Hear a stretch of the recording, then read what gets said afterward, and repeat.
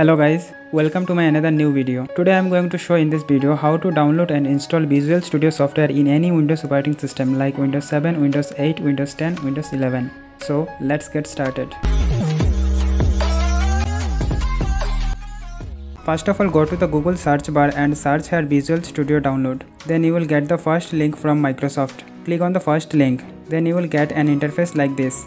Here you can see the download button. If you don't get the download button, then in the top of the screen you will get an option as downloads. Just click on that. Then you will get the option for download the software. For downloading the software you will get three options: Community, Professional and Enterprise. If you want free of cost, then go for Community. I will click on free download under Community, as you can see in the left down of the screen. After downloading this file, I will just open the file from here.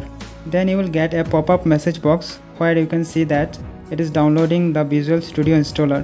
Just wait here for some time. Then you will get another pop-up message box. Here click on continue and again you can see that it is downloading the Visual Studio installer. Just wait here for few seconds. After completion of the downloading and installing, you will get a screen like this. Here you can see that different types of programming languages are there. Which programming language you want, you can download from here as your requirements. I want this .NET desktop development, so I will select this, and after selecting the program, you can see in the right side of the screen I can customize the program from here. If you want more functions, then you can select here. If you want more functions, then you can select from here. After selecting, here you will get two options. Select the first one, which is install while downloading. Then click on install. Then you can see here Visual Studio Community 2022. Starting downloading operation, and below of that starting install operation. Now it is going for downloading and it will install the operations along with the downloading. So we should wait here for some time. By the time it will complete the downloading. Let's wait.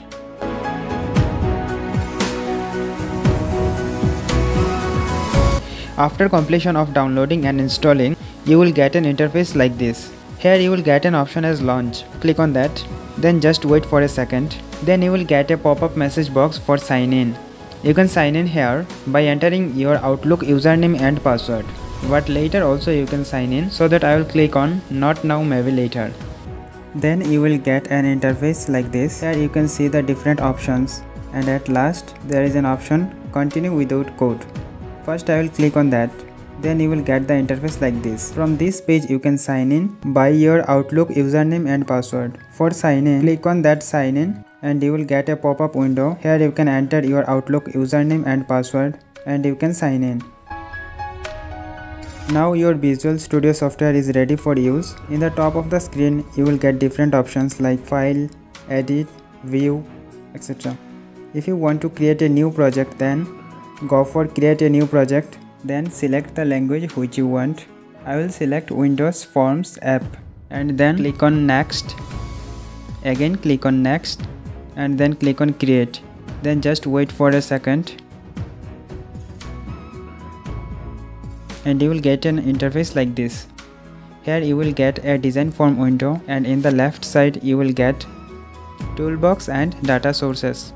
So like this you can download and install Visual Studio in your any Windows operating system. That's all for today. Thank you so much for watching.